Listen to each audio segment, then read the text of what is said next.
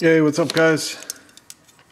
Kind of wanted to show you guys the difference between these Mishimoto clamps that you get in something like a intercooler or radiator hose kit, silicone hose kit, and this HPS brand that actually I picked up on Amazon. I've been reading a lot of reviews about, you know, these clamps that come with the hose kits, with the Mishimoto stuff, and people are complaining about them. I've seen pictures of them like all bent up, and people are just saying they're like really low quality. So I picked up these HPS clamps, which are highly rated, so that we could compare them. And a couple things I noticed. So you can see this is the Mishimoto here on the right.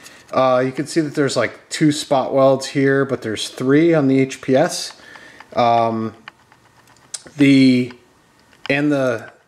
It's kind of a little hard to see, but like you can see how like rough that that spot weld is. There's like sort of like a metal burr hanging off of that, but on the HPS side it's like it's really smooth. And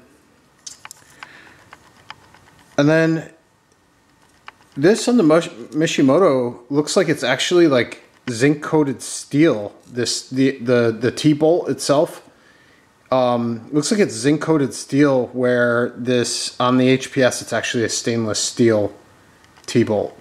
So that's a pretty significant difference, I would say.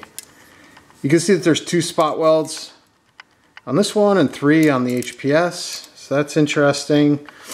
On the other side they're pretty much the same. You know, 3 spot welds on each side, but again with the Mishimoto it's rough. You can actually, you know, you can feel that with like if you run your finger over it, whereas on the HPS it's been sanded, or you know, just isn't sticking up at all. So that's the difference, guys.